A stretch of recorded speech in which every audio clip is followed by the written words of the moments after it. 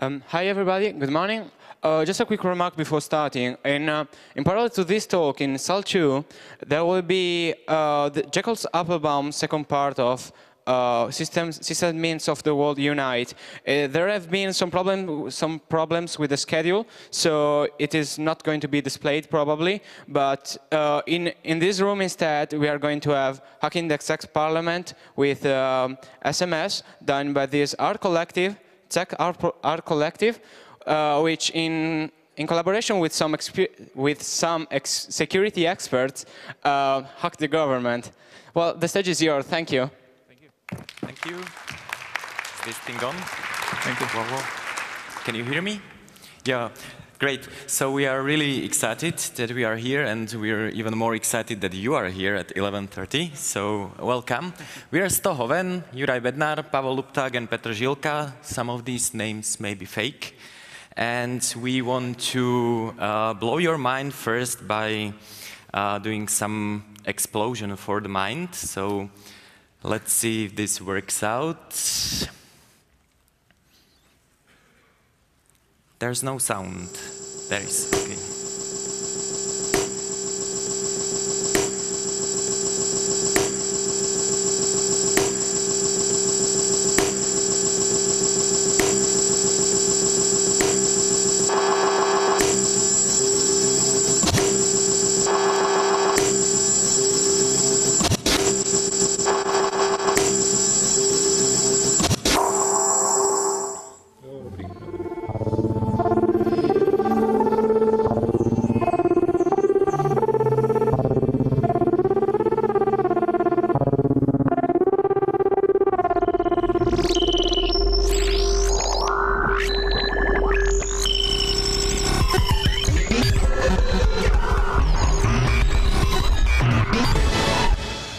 Ranní vysílání České televize napadli hackři. Napojili se do živého vysílání panoramatických záběrů s informacemi o počasí na programu ČT2 a simulovali v nich výbuch atomové bomby. Svůj čin vysvětlují tak, že chtěli simulací atomového výbuchu upozornit na manipulaci s realitou v médiích. Hackři se přes svůj počítač připojili zřejmě k této kameře a iluzi atomového hřibu vytvořili do černé. Okay. Thanks. So this is one of the older projects of Ztohoven. We try to figure out how people perceive reality that's presented by the media. And we also found out the hard way that our cell phones are not pretty safe. So everyone who had a cell phone during that prank on their own identity appeared in this nice room and had a short discussion with the judge. So we try to avoid this problem with later projects. And the later project was called Citizen K. It was actually about identities and exchange of identities. So we were researching absurdities of our society that tries to cope with identity issues of their citizens. And we found out that it is not easy to go to jail without a valid national ID card. They actually require the ID card if you want to, or not want, but in this case, the guy wanted to go there. And so this was a direct follow-up to the problem with the identity tracking. And what the group did is there were 12 guys. They took pictures with the same haircut and in black T-shirts. And they used computer morphing software to create identities or pictures with significant facial features of both of the photos. And then a few years ago in Czech Republic, when you wanted to apply for an ID card, you needed to bring your own photo. So they applied for the ID card using the other guy's identity. So these are the meta identities. And then the members of the group were trying to live for a few months under the other guy's identity, which was pretty interesting. For example, on this picture, of course, the question is where the lady sleeps at night, which bed, and okay, so there was a wedding, and the guy on the left wanted to marry the girl, but he didn't have his ID card, so they were exchanged. So he was the best man on his own wedding, because you need to show your ID card if you want to marry someone. And the other guy was, he was actually standing there and married. So yeah, he doesn't look very happy. They also applied for gun permit, traveled to London. London is outside of the Schengen area, so you actually have to use your ID card. So this proves that the new exchange identity worked outside of the Schengen area. So it worked out. And the basic idea here is about exploring identities and how they relate to us, and there are some problems, of course. So it's about exploration, and also changing your identity means, or exchanging your identity with someone means that you need to bear a bigger responsibility for him, because the other guy could apply for loans in your name and so on.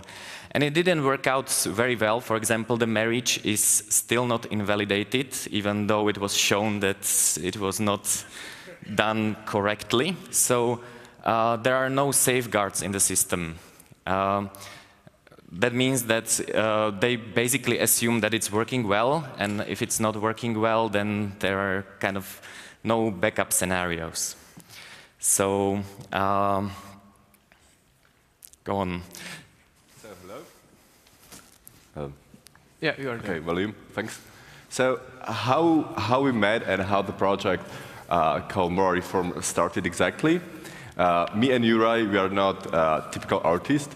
We are IT geeks, and maybe 2 years ago, we met with the other guys from our group Ztohoven at one conference focused on IT freedom against internet censorship.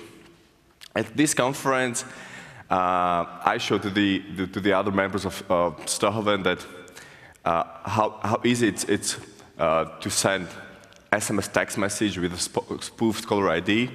In the past, we all knew that it's quite easy to send spoofed text messages with an arbitrary source number, but these guys, they realized that there is a huge potential for another project, and that was exactly how our new project called Moral Reform started. About our group, I would like to say that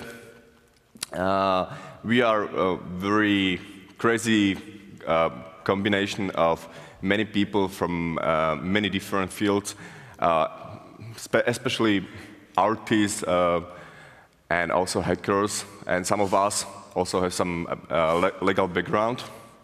And thanks to our diversity, we are able to make really interesting projects. So. Yeah, it was interesting when we met Pavel and Juraj.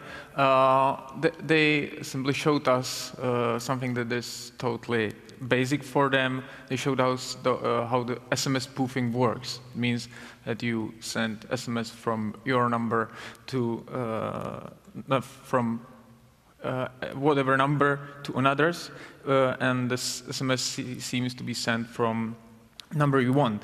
And we got fascinated with this technology, and since the moment we have learned about the SMS spoofing, we had in our minds just using it as a direct interference into politicians' communications. I think it shows a lot about some general frustration which is widespread in our country, and the frustration grows from corruption, unpunished malpractice in administration of our country, and so on. We have discussed for a long time different scenarios of the actions, and we have also consulted it with ex-top politicians who revealed us the details of how the parliamentary organization and communication structure works.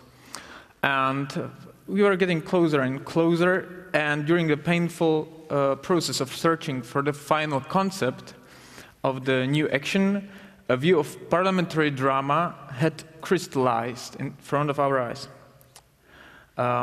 Combined, I may say heterogeneous or disjunct words, moral reform has become the main thought of the action. In Czech Republic, where the term reform have been abused, and in many ways we put it in totally different contexts, and proposed reform, which cannot come from outside because our morality is absolutely intimate and individual. And we have decided to create an ambivalent image of an utopic, ideal political world by means of an absurd drama. Each SMS we send from one politician's number to another seemed like to be sent from all the members of parliament, government, and also the president's, Václav Klaus, number to another's, and it created a new reality of communication, and each SMS represented a line, one of the lines of the drama. Great opportunity, a great opportunity to do the action was provided to us by preparing of live broadcast of defending parliamentary speech of one MP who was accused of corruption. And during the 2 hours of broadcast, we have sent 585 SMS or messages containing the moral reform. Now we would like to show you a short video where you can see a record from the first moment where the broadcast where we have realized that we are in real direct communication and interaction with the parliament. Leave it continue. Yeah, so this is the Czech parliament, and this is the speech of some politician. Yeah, here on the right you can see Karolina Pík, who is Vice Prime Minister, or who was Vice Prime Minister, and on the left sleeping Minister of Foreign Affairs Karel Schwarzenberg, who is already sending a message to Karolina Pík. Dne 14. května roku 2012 ve 20 hodin 30 minut. Téhož dne v noci převzala předsedkyně poslanecké sněmovny oznámení krajského státního zastupitelství v Ústí nad Labem o zadržení poslance a žádost o udělení souhlasu k jeho odevzdání soudu. Příloha tohoto dokumentu obsahovala část spisového materiálu policejního orgánu. This is normal, boring politician talking, so we didn't subtitle it. 14. května letošního roku vyslovila předsedkyně poslanecké sněmovny podle článku 27 odstavec 5. And here is the message that Karel sent to Karolina during the short moment, as you can see. Observing the current political situation, I realized that I cannot continue this way anymore. We have to do something significant, something that will fundamentally change our society.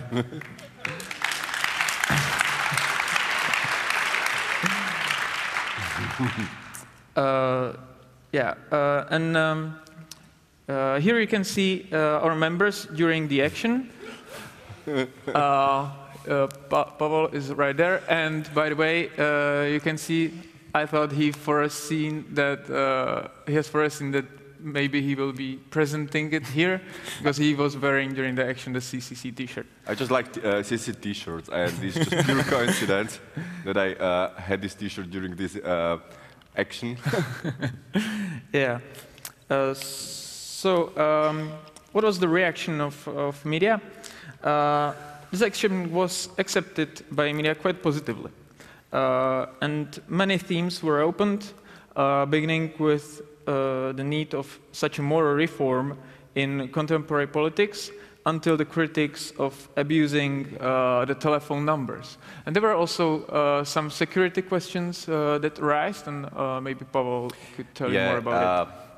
After this event, there were a lot of conspiracy theories in Czech medias. For example, that Czech parliament is monitored and sniffed by a special secret agency or special secret program, and a lot of other conspiracy theories. But we just used stupid SMS text message with the spoof caller ID. So firstly, I would like to explain how spoof text messages work exactly. It's similar like SMTP communication, like email communication, so it's possible to change or to modify from address like sender and change it to something completely different.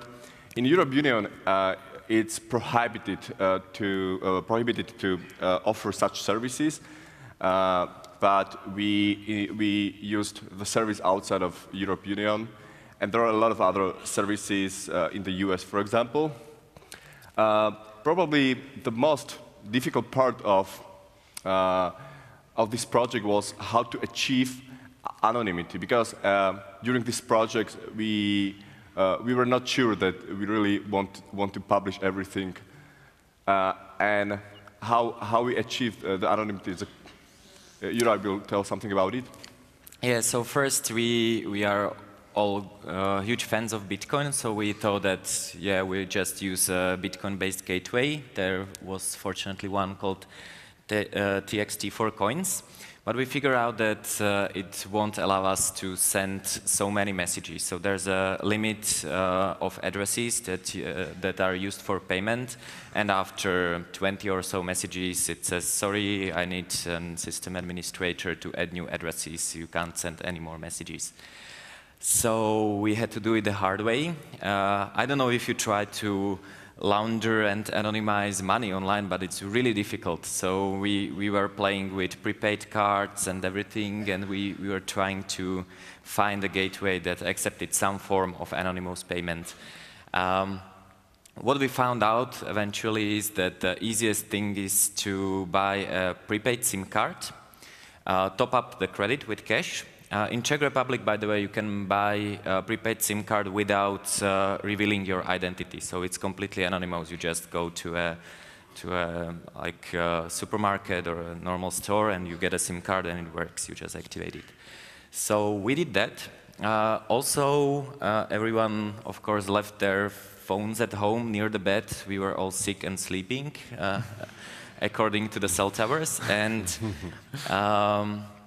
Yeah, but we still had to test if our scripts are working. So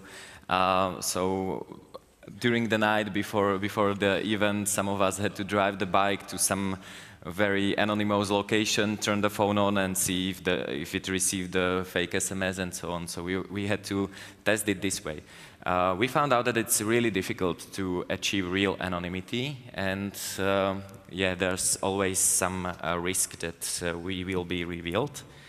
It turns out that the reaction was quite positive, so we decided to basically reveal our identities, and here's a walkthrough of the website that was released a few days after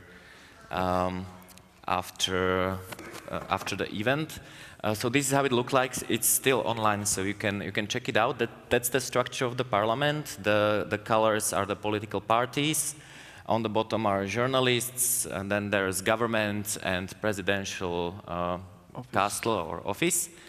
And here are the texts. We translated them to English for you.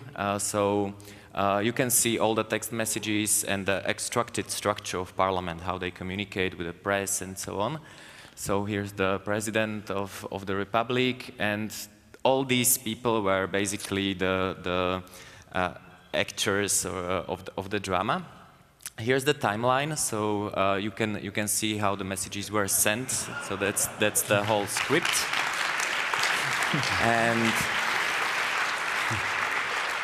And I really like the last text that came from the president's office to journalists, calling an urgent meeting of heads of all parliamentary parties on acceptation of moral reform, and it will be held after today's MPs meeting. And yeah, he basically invited all of them to the castle. So that was the first part that was quite positively accepted, and here comes the second part. Yeah. After the first parliamentary round, we have analyzed all the media and also public and politicians' reaction for our action, and we were quite sad of it, because worsening political and social situation, and also increasing mistrust to our political representative in our country, led us to an idea of a simple, multiple meaning and penetrative act in frame of a collective political art exhibition in Center for Contemporary Art, DOCS, in Prague. We have exposed a complete list of parliament, government, and presidential telephone numbers and their names. The gallery installation was a great platform to try to cross the borders of normal understanding what an art installation is or can be. And I think we succeed, because what followed was totally unexpected for us. For 1 week, every day, main political newscasts brought new information about publication of numbers and new circumstances which were continuously rising concerning all the action.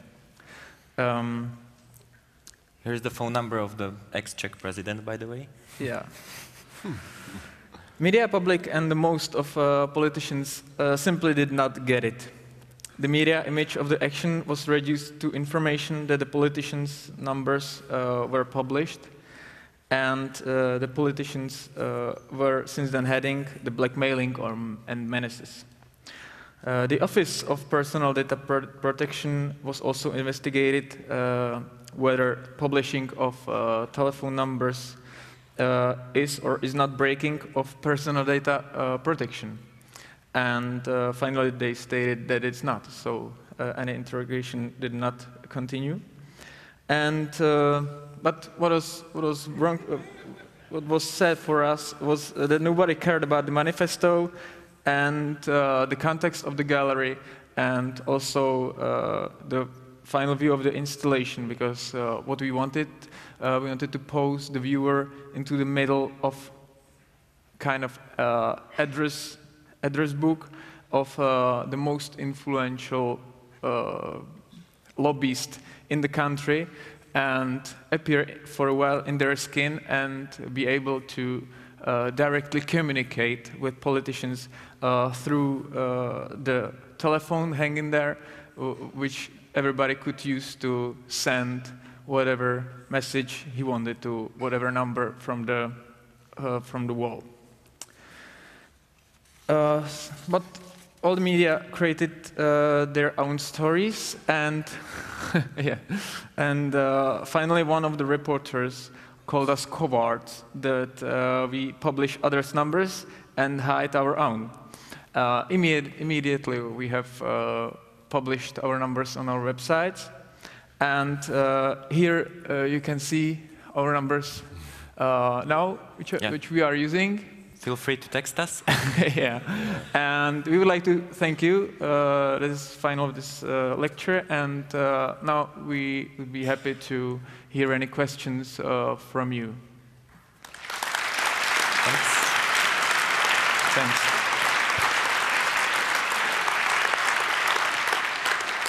Yeah, microphone 4. How did you get a hold of those numbers, all the politicians in the first place? I assume they're not just like giving them out in the yellow pages. Yeah, I can give you a very honest answer without revealing much. I don't know, and we decided not to reveal, so I'm sorry, but it's possible to get them. What we can say, and it was interesting that lots of the numbers, of course not all of them, but lots of the numbers we were able just to Google, because lots of the MPs are some representatives of several firms or companies, and in connection with their own business, they sometimes publish their own numbers. And there are also politicians, few of them, who publish their numbers without any problems, but it's rare.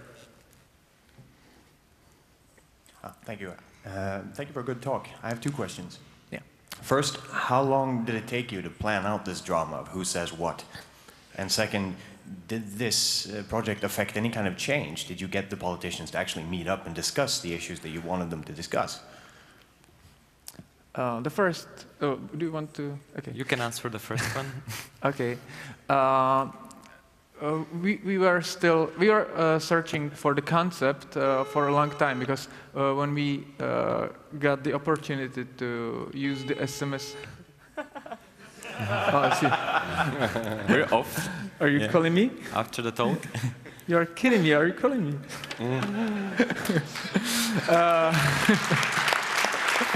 I got your number. I will, no, you will see. Okay, since the moment we revealed the possibility to use numbers and to use the SMS spoofing like white action in one time, one place, we were fascinated with that, and we also were thinking about how to use it. And one of possibilities was that we wanted to influence getting some acceptation of some new laws and so on. But finally, it crystallized after a long time into the moral reform concept. And we were not in a hurry. We wanted to have the concept well prepared and so on. But then the opportunity of the parliamentary speech of the MP who was arrested came. We knew that this is the right one opportunity we have to use, and we have to try to do it. So then we had like limited time of one month, when we had to really work hard on all the techniques, background and so on, and also the text messages and things like that. So it was like 1 month of very intensive work and about 1 year of thinking about it and searching for the contact.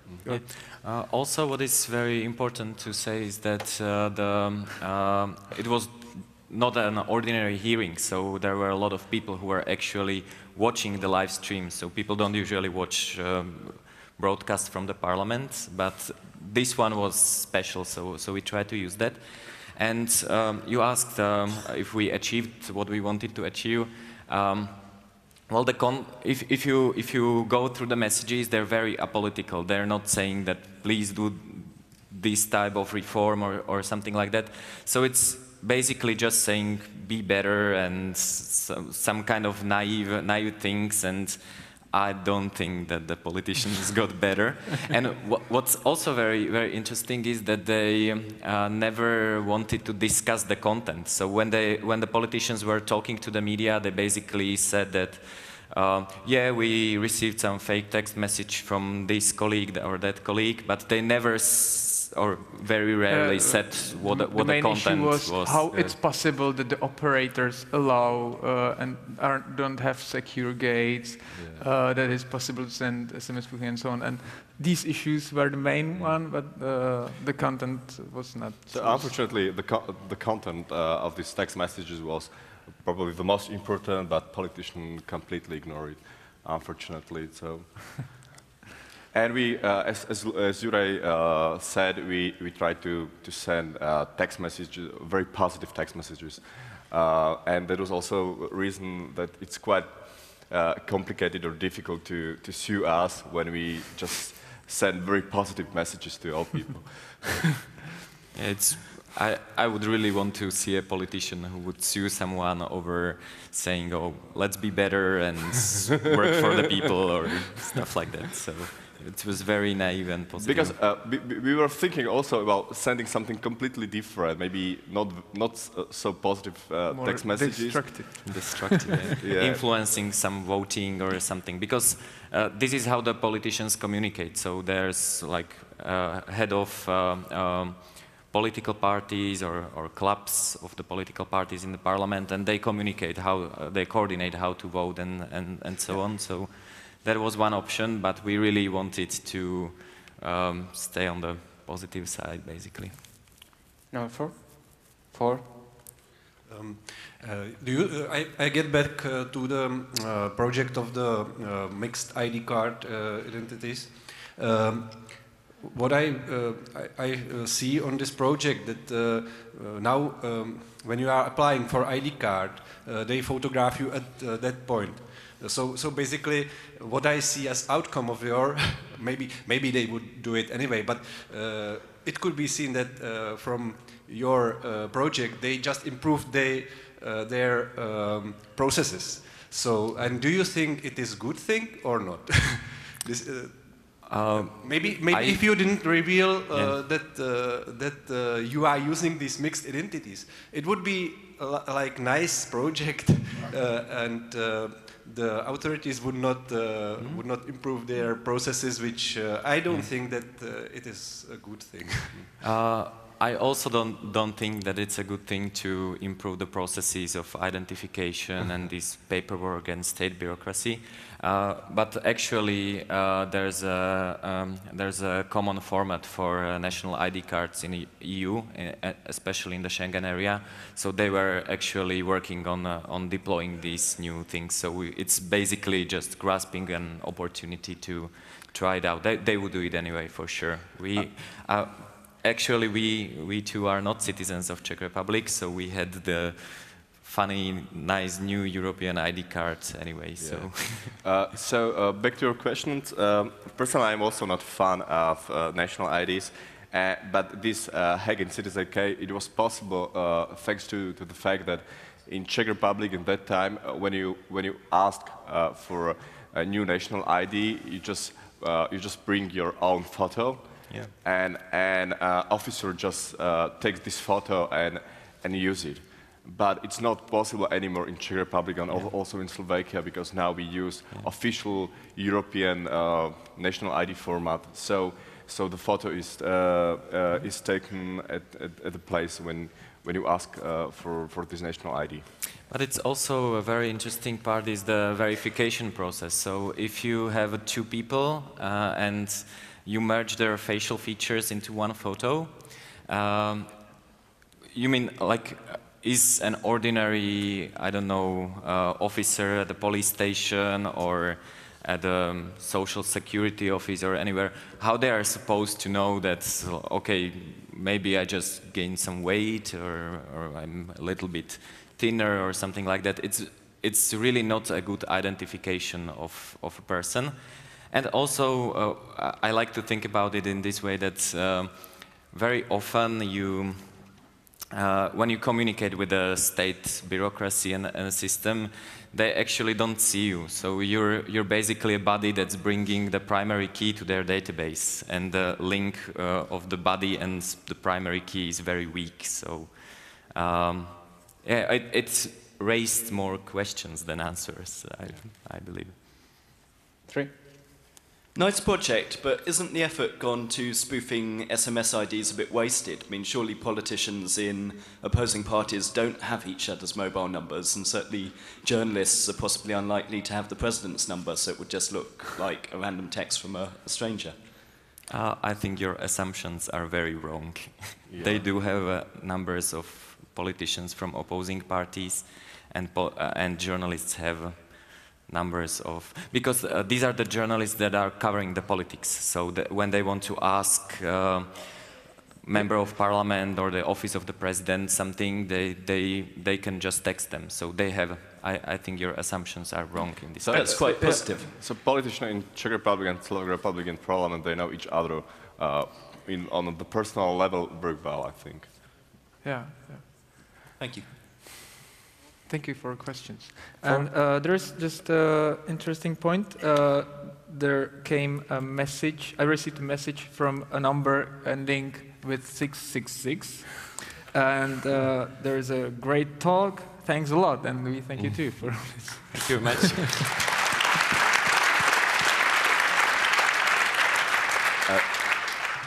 There was a question in the microphone 4. Ah, sorry. Okay. Yeah, thanks. Hi, thanks for your talk. Just real quick, do you think your targets realized they were spoofed? Do you think the politicians realized the messages were fake during Very soon. Very soon? So how long did it take? I remember one interview with the Prime Minister, Petr Nečas, who told, I was receiving strange messages, but once I received the message from my Ministry of Financials, who is calling me to more reform, I suddenly realized that this cannot be true, and this must be some fake. So, and actually, we are now working on a short movie from the section, and we had our fellows write in the parliamentary room where all it happened. And we were on the phone with him, so he was focusing with the camera always the part where we were sending the messages. And there are wonderful moments where all the MPs come together and showing each other what they received, and they're absolutely like confused from it. Yeah. So yeah, you will see in the future. You can follow us on our websites, or on Facebook, and you will get the news. Yeah, so unfortunately, politicians do not receive positive text messages so often. So they were able. So thanks to this, they were able to reveal it very soon. But if you watch the recording, actually, there's a point when they start to whisper and they stop listening to the guy talking, and they're just concerned with their phones. And we were thinking about this, like how should we make it difficult for them to realize that it's fake. But it was very difficult because there's no like official seating in the parliament. So sometimes one guy was sitting and received a text from the guy sitting next to him. So they just showed the phone and they realized that that's not the case. So probably one last thing I forgot to mention is that as Juraj told us. We just exchange mobile credit for anonymous text messages. In these days, it's also possible to order any services from the internet using prepaid anonymous cards. For example, if you go to Austria, in Austria there is a special prepaid MasterCard anonymous card called Cash for Web, and when you top up this, so you are able to buy this card with the credit 150 euros, and you can use it completely anonymously when you want to pay for any online services. Yeah, but we prefer Bitcoin-based solutions, of course. Yeah, we prefer Bitcoin. Oh, by the way, if you have some Bitcoins that you don't like, or like us, you can donate Bitcoins to us on Ztohoven for other cool projects. Yeah, we wanted to encourage our fans and followers to care about Bitcoins, to get an interest with it and try how it works and so on, because in Czech Republic it is not very well articulated, and the media already starting to pay attention to these issues. Already the rest of the world is living with this for moreover than 2 years. Then in Czech Republic it's a new theme, so we wanted to encourage our fans. But the only Bitcoin talk on CCC was from a Czech guy. That's true. Okay, thank you very much. It was a big pleasure for us. Thank you. Oh, this is great. Thank you. Thanks so much.